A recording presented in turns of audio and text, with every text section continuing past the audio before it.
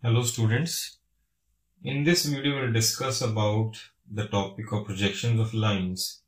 We will draw the question of projection of lines when the line is parallel to both the principal planes.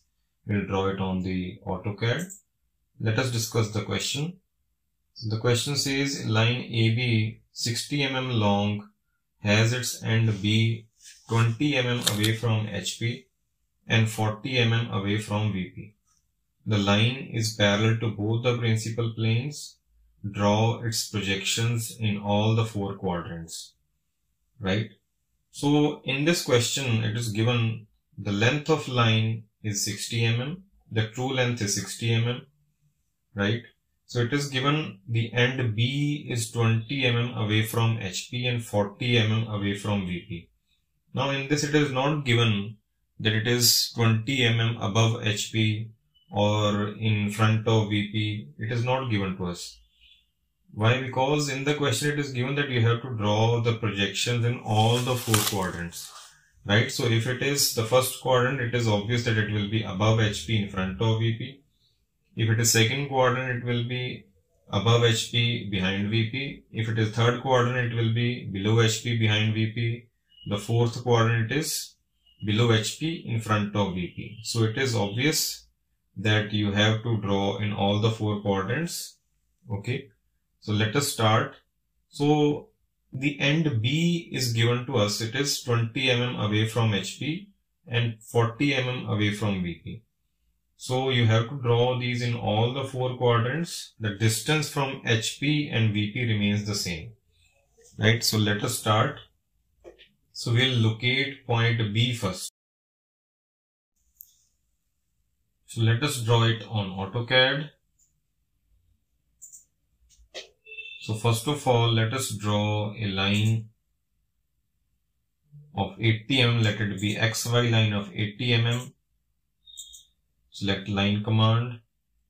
So by direct distance entry, we will be drawing a line of 80 mm.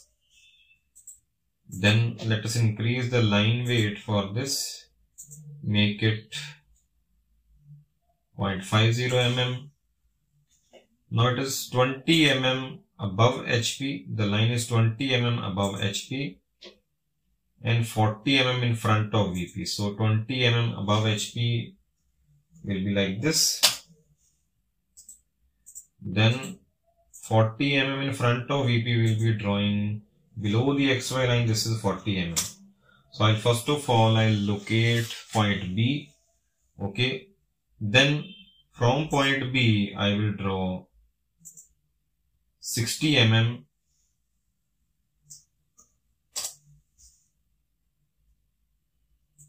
This is the front view. Okay. Let us increase the line weight. Let us make it 1 mm.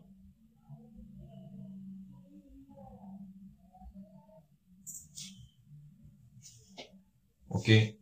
Now you copy this. Let us go to copy command. Take this as the object. Press enter. Select this as the base point.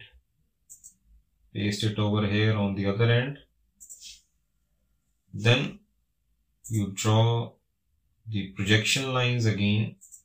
Vertical projection lines. Like this. Right. So let us now use multi-line text command and name the corners of the line. So this will be the front view. So it is A dash, let us suppose. Let us change the font style also. So this is A dash.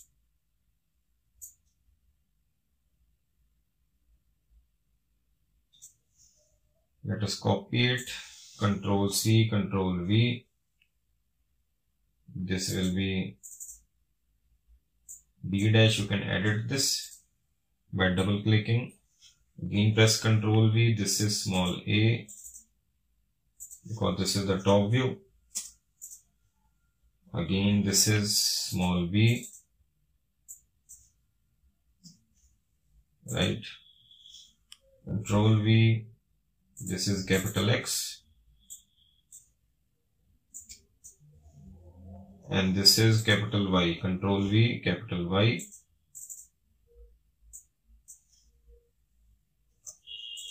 Right, so now let us dimension it. Go to linear dimensioning.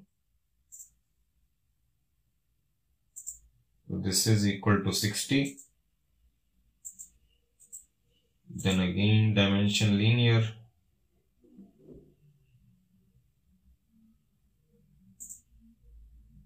This is 20.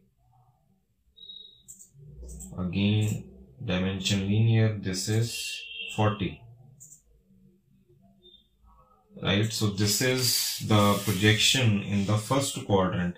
So if I just name it over here, this is the projection in the first quadrant. Let us write down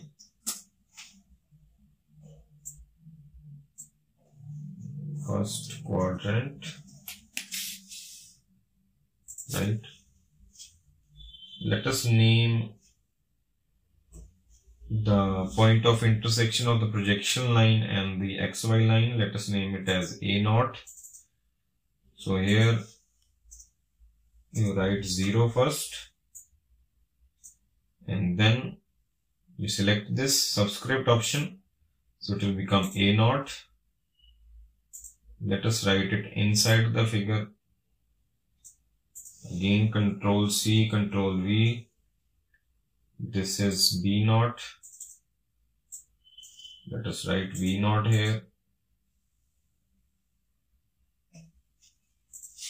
Right. So this is the projection in the first quadrant. Right. So now in the question it is given that you have to draw the projections in all the 4 quadrants. That means the distance will remain the same. Distance from HP and VP will remain the same, and you have to draw the projections in second, third and fourth quadrants also. Right. So what we'll be doing in the second quadrant, we know that HP rotates by 90 degrees in the clockwise direction and it overlaps with VP.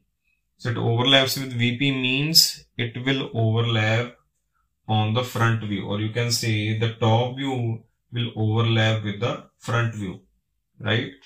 So figure will remain the same, just this lower portion will be overlapping, or you can say will rotate this lower portion, towards the up, or you can say will draw a mirror image of this.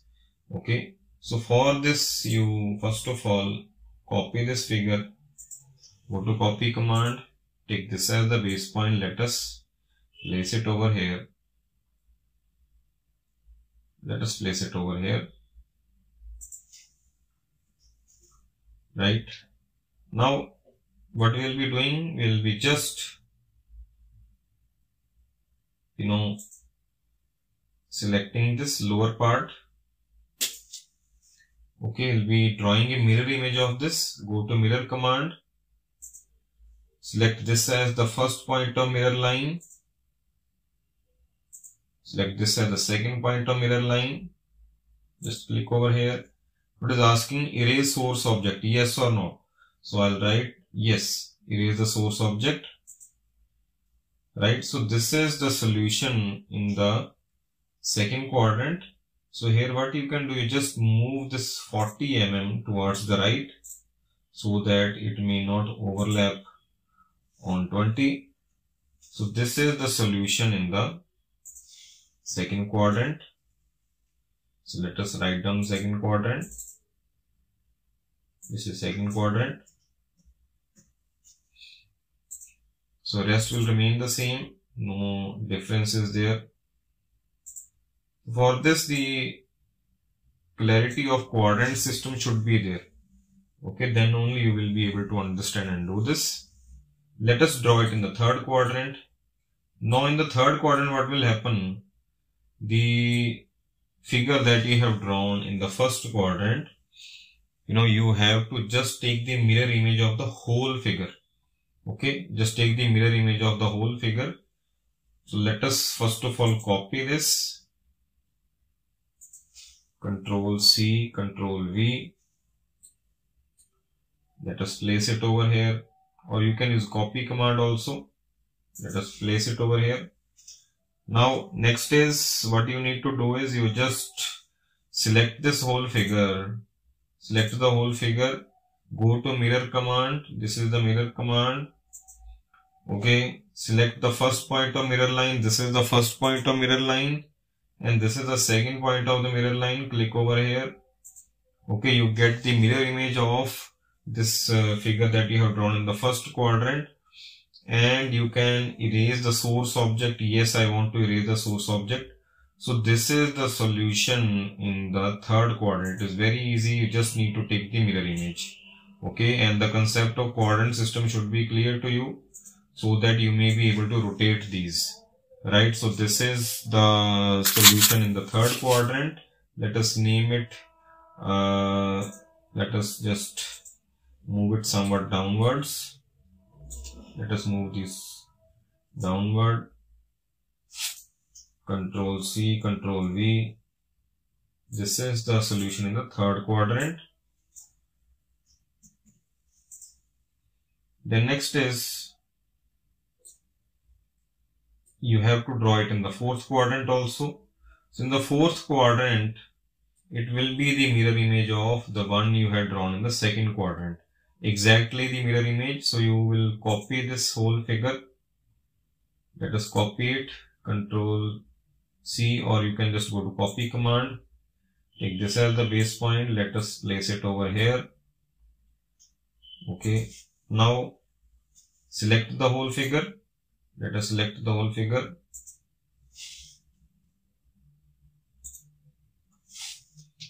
Now go to mirror command. Take this as the first point of mirror line. Take this as the second point of mirror line. Right. Erase source object. Yes, you need to erase the source object. Click over here. Right. So this is the solution in the fourth quadrant. Let us just write down Control C, Control V. So this is the solution in the fourth quadrant. Right. So this is it. This is the solution of the whole question. So you have to draw it in all the four quadrants. So these are the projections in first quadrant, second quadrant, third quadrant, and fourth quadrant. Let us just move this close to the figures. So I suppose this is clear to you. So this is the solution in the first quadrant, second quadrant, third quadrant,